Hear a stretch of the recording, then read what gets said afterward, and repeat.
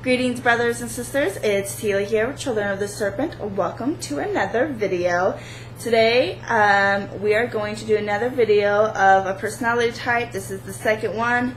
I'm going to try to push these all in one night or within 2 days. We'll see how this plays out and if I can somehow push my videos faster and research faster. Let's see what I can do one night. But I do work in the morning, so can only push so far. If you didn't watch the previous video, just a quick catch up. We are doing a series of videos based off the 16 personality types that is given through the Myers-Briggs type indicator, based off the theory that was proposed by Carl Jung, known as the conceptual, which is the different varieties of personalities and pretty much how that affects other people around them, the way we think, the way blah blah blah, all that great stuff. So moving on forward, I did change the background because I have to have my laptop on a charger, so sorry for the boring background, but we do what we gotta do. Alright, we are on the INTPs, the thinkers. We need them. This personality type is responsible for so many scientific discoveries. We honestly wouldn't be where we're at today if it wasn't for these individuals. They are very rare, only making up 3% of the world population, and they want it to be that way. They like being unique individuals and being separate from entire society or what's considered the norm. However, that doesn't make them feel superior by no means. They're actually very humble individuals, and the cool thing about them is they don't see themselves as leaders or followers, but they don't need to fit into the social norms, and they don't really like to follow the rules.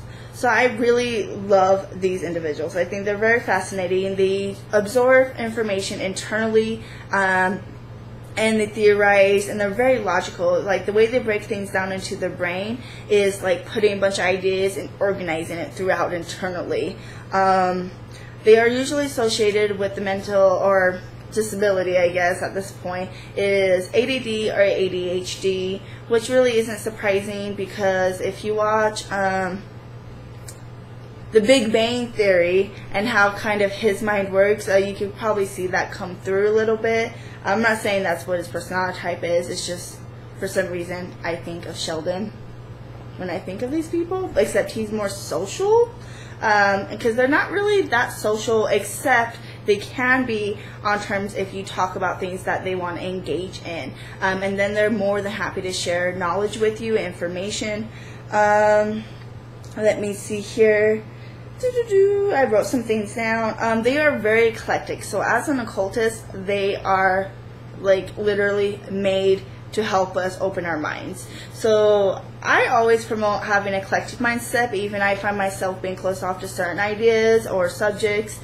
But they just take literally from everything, and they put it together. They're really big into comparing different theories and meshing it all together. So these people, the way their minds work, they really could offer something unique to our community and really keep pushing us forward on our evolution as a whole and their personal evolution as well.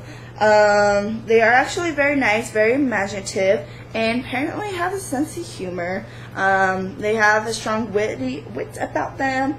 Let me see here. I think that's pretty much what I got here. Wow, I wrote like an entire piece of paper, and somehow I don't have much here. I don't know how that worked. Anyways, I hope you guys enjoyed the video, and see you on the next one. Much love. Hail Satan.